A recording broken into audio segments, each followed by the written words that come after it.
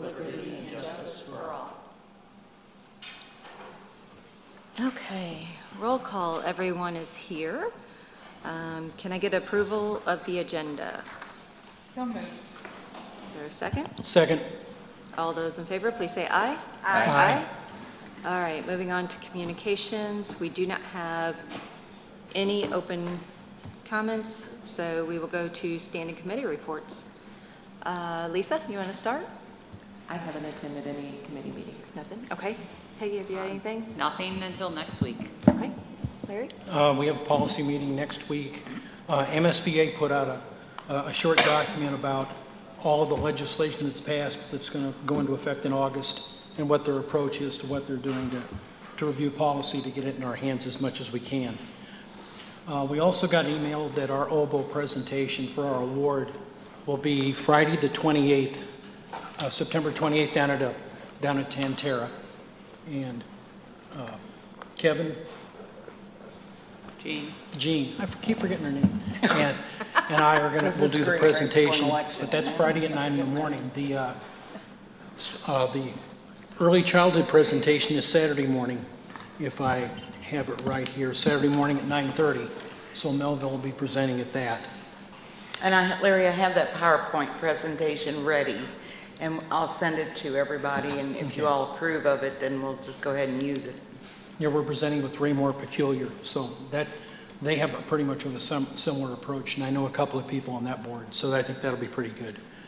And the only other thing I'll report is our Public Review Committee for Special School District is concluded, and we're doing our presentations now.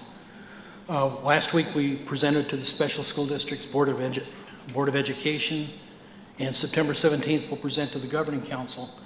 And there's two recommendations that will probably affect most of the school boards in the area.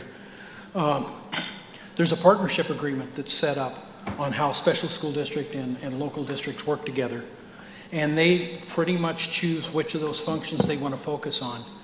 We're going to recommend that there's a subset of 4 of them, which is data and professional development and training and a couple others, that would be the minimum set. We're also going to recommend that the partnership agreement also be signed by the school board president to make sure everybody's had a chance to see it. And so that's it for me. Okay. Kevin? Nothing. Jean? Nothing? Tori? Nothing. Okay. That made that easy. Moving on to action items by consent. Can I get a motion to approve? So moved. Second. We probably should pull the. Peggy, a second.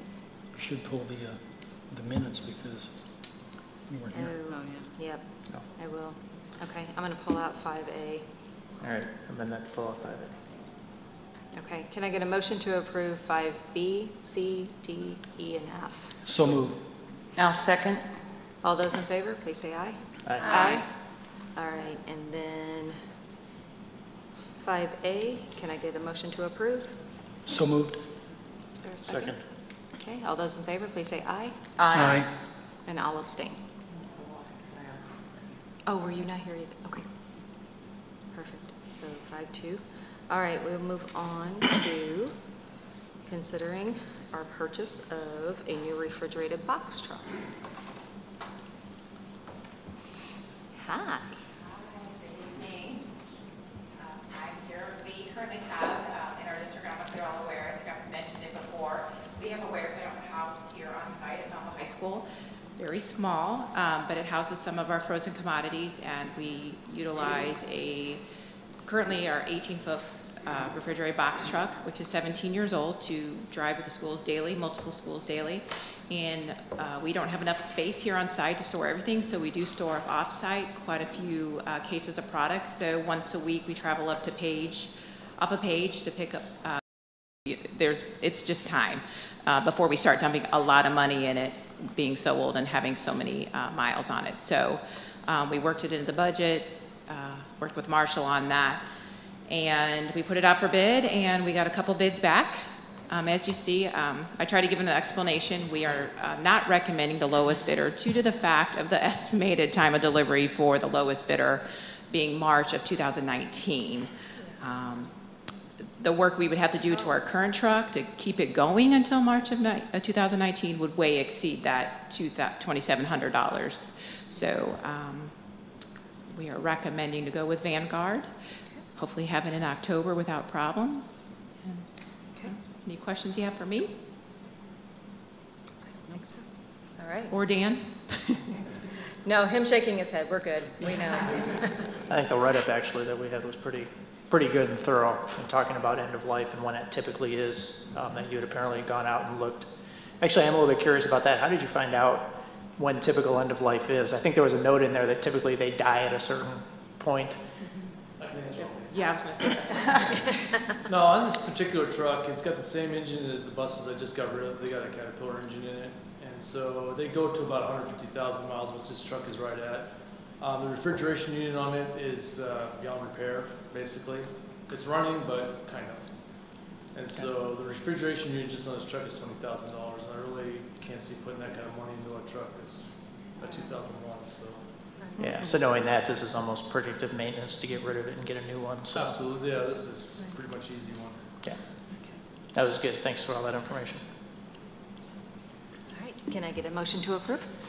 A motion to approve the Vanguard truck for $98,812.75. Is there a second? I'll Second. second. Go ahead, Peggy. I'll second. All those in favor, please say aye. Aye. All right, thank you. Thank you. Very precise. Cool.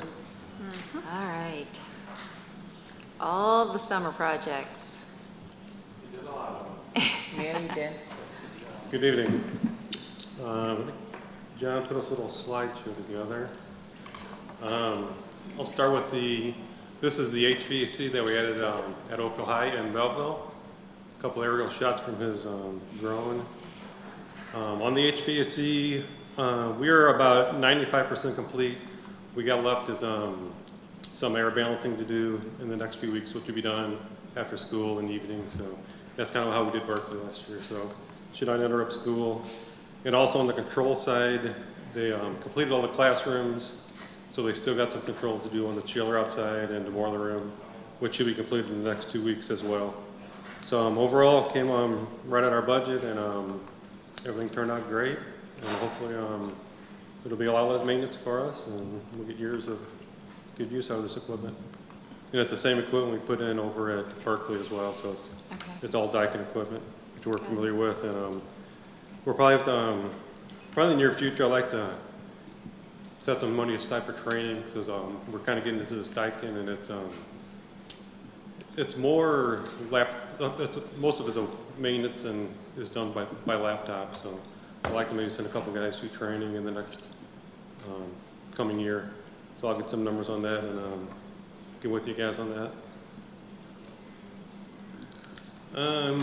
Here we got some roofs we did, Washington, Oakville High, Woolwind. Whoops. Okay. The roofs are about 95% complete. All we got left is Oakville High. We have the sheet metal, which they started yesterday, which should be completed either tomorrow or Monday, and roofing will be 100% complete. And we had no surprises there, so everything turned out good there. We did some asphalt work. We did right outside by the pool. We had that path that was pretty bad shape. It was kind of a safety issue, so we replaced it. We did asphalt sealant and stripe as well. And we took some of the money that we had left over on asphalt, and we did some concrete work. We did some sidewalks at Berkeley. We did some repairs at Bernard. Nice. We added a sidewalk over at Early Childhood on the back entrance. And then we redid the front entrance over at Beasley, because there was a lot of cracked concrete and standing water. So that turned out very nice. Good. Mike, was that the driveway over at Beasley addressed yet? Yes, the VA has finished their project on, well, not finished, but right. For what they had to use our drive for. They did some repairs. They added that new chain link fence, then the guard. What it was too narrow, or if there was something wrong with the... Which school? Beasley. At Beasley, yeah. I'm trying to remember what the issue was there, but I can't. but nothing else.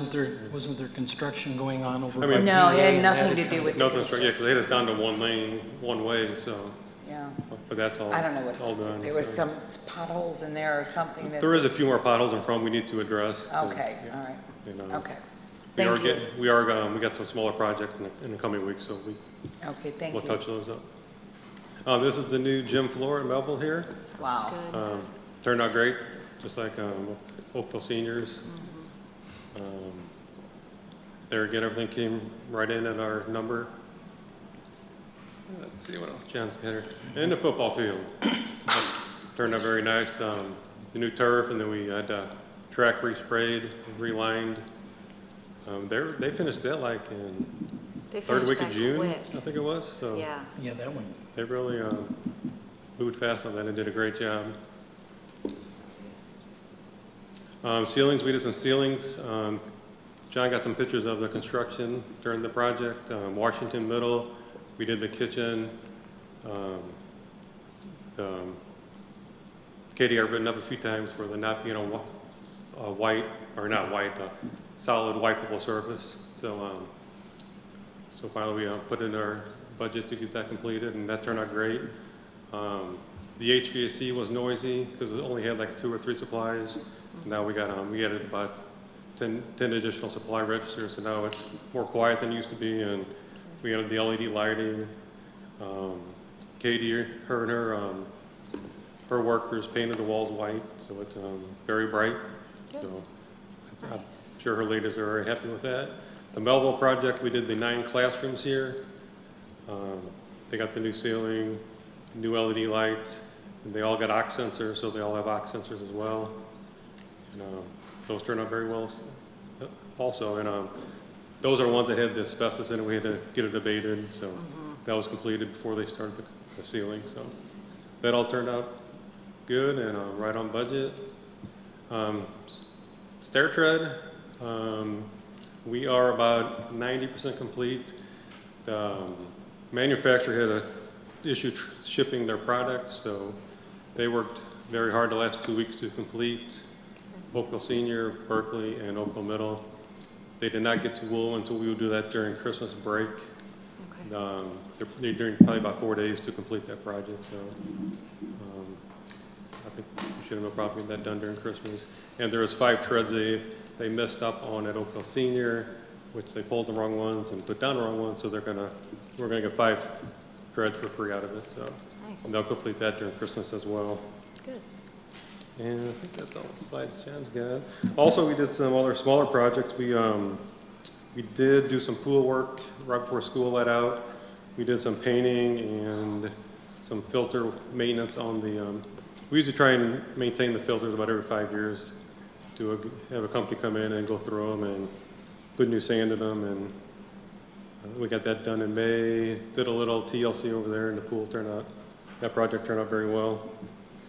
Did some carpeting as well. We did 4 offices.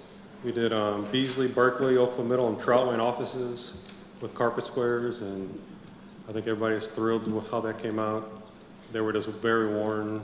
Those are the 4 worst we had, so I'm trying to do 4 more for next year and kind of continue on with the carpet replacement. We still got libraries and some other offices to do, so. As you can see behind me, we added a wall for a new PLL. No, I We like started it. that about 3 weeks ago and almost complete. We got some code base to do and a little bit of carpeting to touch up, but that turned out very well. It does, it looks really And good. they did there's a back room as well as the big PLL room, Very nice. and possibly Yeah. might be a place to have your closed sessions. So that turned out very well. I think that's all I got. Any Mike, questions? is our pool, that's a chlorine filtered pool, right? Yes, it is. Have we ever considered switching to salt on that? I never have. I never really It's so looked much into it. cheaper, you know, the maintenance. Yeah, I don't is know what's so all much- involved in it, but I Have to can. change the engineering. The question is, though, will the pool last long enough to invest that kind of money? Yeah, well, you know, I don't Or know does if it it'd be just, that expensive, one of you know, those things that needs to go I mean, away? it's a component you just put right on the current filter. Yeah, but And it it's, just- it run, for our size pool, it was about $1,500 probably. But the cost of the salt is, So much. I mean, you put the bags in at the beginning and we're outside in the Yeah. heat and it's all summer. I mean, I can't No even, more chemicals. I Same can't issue even we have begin with to ours. guess how much money we've saved since, in the 3 years that we've had the saltwater chlorination. It's I can just, definitely check into it, Yeah. sure. yeah, I See- mean, see I if don't it's an know, option you know, for like, us. like Sam said, the age of the pool, but if the pool's gonna last 5 years, let's say, we could save a ton of money in that time if it can happen, so, just a thought. No, I'll Do we definitely have check the into it and pool get back to on you the guys. facility plan anywhere? Excuse me? Is the pool anywhere on our 5-year? We do have the, I believe we have the basement where the boilers are and all the chlorine, Okay. because we got some concrete issues down there. I think it's a year or two out maybe, and, but it's on there. It's just Right. Okay. a pretty good sized number, so.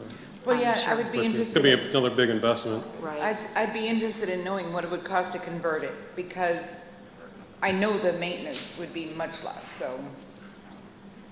I mean, keeping it chlorinated with salt is just incredibly cheaper, so. And the chlorine's what did a lot of damage over there too, the Yeah. concrete and the equipment as well. And it's so much better on your skin and your, Mm-hmm. you know, it's, It's organic.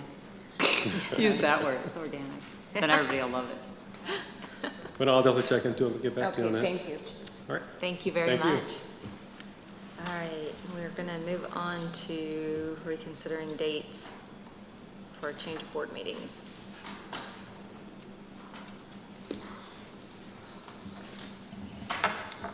So when we did the calendar back in April, I had tried to work around the ASA dates that I knew about, and 2 of those have changed since that time. So we're looking at moving the October meeting and a January meeting. So we're had some date options there, but we're recommending moving the October one back a week and the January one forward a week.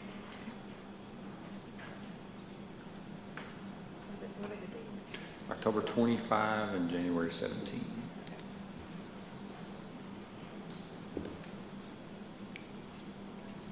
I'll start. I'm good with both.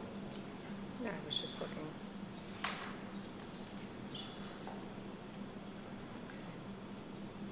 I'm good with I that. don't have any objection to either date. I'm good with both. Yep, I'm good too. Yes. Same here. I'm making the change now before I forget though. Okay, is everybody else okay with those? All right, So that calendar's been adopted by the board, so we'll need a motion to move those 2 days. I make a motion, we change those 2 dates in the new board calendar to October 25th and January 17th. I'll second. all right. All those in favor, please say aye. Aye. Opposed? All right. Criteria for performance.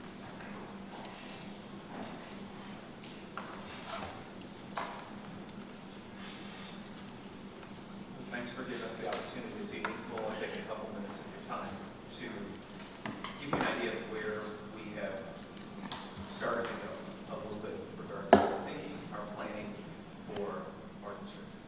The criteria for performance excellence is really revolves around the Founders Foundation and the systems work that has gone into. You've heard some of it and little pieces here and there with regards to Dr. Gaines. And as we are relatively new to our positions, after having gone through 2 days worth of training and then having to really gear up for a site visit that will occur next month for both Adam and myself, we start to really see the bigger picture. And so what this really revolves around is systems improvement. And so, you know, not looking at things as silos, looking at how everything is integrated and how we start to go through the improvement process. Sorry. So the purpose, I'll let Adam kind of talk to that a little bit. It revolves around 3 big questions. All right, and so those questions are, is your organization doing as well as it could? And how do you know that? And then what and how should your organization improve or change over time? And so those pieces are just that systems process piece that we you're working on getting better about and continuous improvement? It also addresses goals, goal setting, how you are doing. You know, can you put not just the data piece behind it, but how you go about communicating that piece? And, you know, are you addressing your strategy? Are you addressing your customers? Are you addressing your leadership? And ultimately, the last goal, and we'll deal with this more, all deals with results, which is exactly what we all want. We want for our schools, we want for our district, and it's about results. And so the focus with everything that we have started to go through in terms of our training and want to continue to bring you along and educate you in that process is to really focus on all the pieces that lead to results.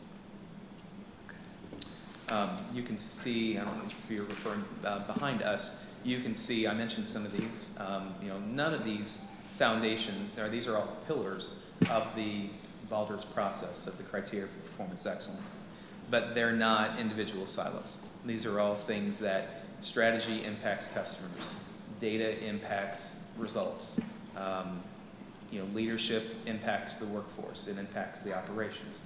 So one thing leads to everything else. And so that's the whole process of systems improvement, is improving the entire system by improving all the pieces of the system and doing a better job of communicating that and really educating all of our folks. And so we do have a plan in place over the next few years to bring more of our central office administrators through at least the training, maybe or maybe not the site visits that accompany that, but to really give people a better foundation, a better understanding of what it takes to be able to really roll out a plan and really ultimately see the results to it. I don't think Dr. Smith wants me to talk at all tonight, but when you look at the systems perspective, I think the key thing when you read that statement is about integration and everything coming together and working and offsetting pieces with each other. And so that's kind of the building block of integrating the core values and the mechanisms with the criteria to promote ongoing success. You're probably familiar with the work of Jim Collins, the good to great concept, you know, and why some companies make the leap and others don't. So there's a quick quote we just wanted to reference, you know, from someone who looks at leadership and looks at all the pieces of trying to make a company better. There's probably a few names better to really talk about how someone sees this Baldrige process. And it talks about mechanisms, it talks about discipline, it talks about integration, and it talks about results, which, you know, and very simple message. That's exactly what we're here to be able to try to improve and incorporate into our system. And the last piece really focuses on the core values and the concepts. So there are 11 big things here when you start drilling down into it a little bit. And all of these pieces are really addressed through the entire criteria for performance excellence. And I don't know if you have yet. If you haven't, we'll be giving you some information with regards to a small book with the educational process behind the Baldrige Foundation and all the questions that go into it, and really, you know, what are we looking for? And so over the next 12 to 18 months, we will start to take you through one step at a time. You know, I mean, to try to go into a large explanation of this wouldn't do it justice. But if we start picking at it one piece at a time, like we have very early stages began to, we start to now see that, you know, we have a lot of systems and we have a lot of individual silos that are doing some really good work, but we may not necessarily integrate and collaborate the way that we always should. And so that is a piece that we are certainly working on. This process will take you through where we're at, and you'll have lots of questions, you know, for us, and we're asking lots of questions of ourselves. You know, so this is, there's a chance to be introspective there and reflective, and it deals with beliefs and it deals with methodology and how are we going to take that and really move forward in the process. We would be open to any questions that you may have. Again, every month we are scheduled to tackle just a little bit of a piece at a time. So this one's very much the big overview. But, you know, we'll get down into some details starting in September and then through the entire 18-19 school year and likely into 19-20 school year as well. Taking a little piece at a time and just continuing to grab all these presentations that we've built. And for anybody that's new to the board, we can also bring them in through the process as well so they can get a better understanding of this. So I just have a comment. My employer, we have just attained the silver level in the Baldrige Award, so I'm actually really familiar with it. There are a few pitfalls that I kind of like to share with you. We're 45 facilities in 4 different states. And, you know, you were talking about the silos and trying to integrate. And I will tell you that you will end up with all these silos that are just sure that they have best practices. And so it can cause some real bad feelings and some real disruption in work processes. So I just want to give you kind of like a heads up, because the end goal is fantastic, you know, and it's all about quality and it's all about consistency and making sure, just like with, because I work in healthcare, with education, you want the person to have similar high quality experiences, right? So I applaud your work. I know how difficult it is because I work in the quality department. That's where my job kind of falls under. So you understand this very well. Yes, so good. So good luck if you ever need, you know, to talk to me about experiences. I'm more than happy to share those with you. We'll be coming. Because we're 6 years down the road on this, so. So you've invested some time, and it's not something it's not an overnight process. It will take time. No, in fact, you cannot move, you have to move through those steps in their order in the time that's allotted, so this isn't going to happen quickly. Correct. Yeah. What I was going to mention is with this, I believe the special school district started their foray back in 2010, and I think around 2013 they did their first MQA, Missouri Quality Award nomination. And the way they described it to us is what they learned in just trying to answer those set of questions and really document goes along a lot with what Lisa's saying. But in 2015, their second pass, they got the state award. The writing was much cleaner, and then we had a chance to look at the 2017 nomination, which they did just for feedback. It's not for the timid. The first, you know, about the first half a dozen questions are pretty informative to the general consumer. If you really want to learn about an organization, I mean, especially the committee, we had to take a look at it. It was breathtaking what you can learn if you just take the time. But I can only imagine the time it takes to unravel all the depressions and all the vertical views to create kind of a homogeneous horizontal view where one, you know, what impacts what and what moves what. And we're just starting on that process. We're starting to, you know, the big ball of yarn, we're just starting to pull on the string. Yeah, now you have to hire a cat to pull it around.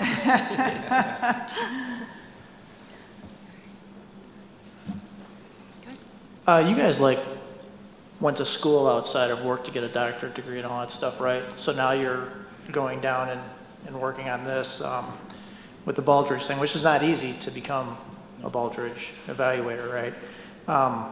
So I commend you guys on that, because I know this is a lot of extra work outside of the normal day and everything else that you're doing at the same time. So thank you for that. And it is very important. To your point, in the CI world, this is a little bit of that high level, how you bring everything together. And you've got, and you probably know this, then you've got things like continuous classroom improvement, which we've been doing for a few years, which is that ground level where the action happens, making the stuff happen. So this is kind of like the, hey, where are we going to? Where's the big picture? How do we bridge across? But then that buy-in part, how do we get people together to identify the issues, come up with the solutions to it with their buy-in because it's their answer. So I think this is a great next step for the district as far as the direction we're going. I appreciate that you're leading this and bringing the data perspective with all of it at the same time. So best of luck. I've also got 5 years in the CI stuff, so and I'm still doing it for some reason, even though I'm not in the CI department anymore. So if I can be of any help, let me know. Thanks. Thank you. Okay, anybody else? No? Thank you very much. All right, that moves us to our last open comments, and we have none for that. So Kevin, if you could put us into closed.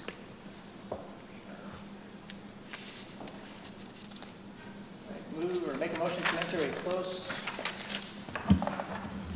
Motion to enter a closed session meeting for the purpose of reading of minutes of previous meetings and corrections and approval of same and other items under the Missouri Revised Statute 610.021, subsections 1 to 21, and 610.022, subsections 1 to 6. Legal action, causes of action or litigation, 610.021, subsection 1. Hiring, firing, disciplining, or promoting particular employees, 610.021, subsection 3. And individually identifiable personal records, performance ratings, or records pertaining to employees or applications for employment, 610.021, subsection 13. All right, roll call. Oh, wait, can I get a second? Second. Lisa? Yes. Peggy? Yes. Larry? Yes. Sam? Yes. Me? Yes. Emma? Jean? Sorry. Yes. I don't believe this. Tori? Alzheimer's is Tori. Just say yes. Yes. Sorry. You know I know who All you right. are. We are officially in closed session. Thank you for coming this evening.